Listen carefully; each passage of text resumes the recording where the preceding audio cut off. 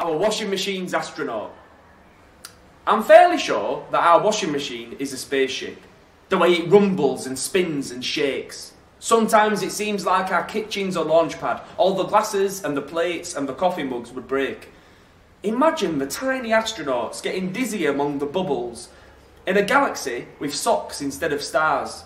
We feed them all with powder before their mission. I just hope there's something tastier on Mars. What if some aliens climbed aboard their spaceship and joined us in the kitchen for our dinner?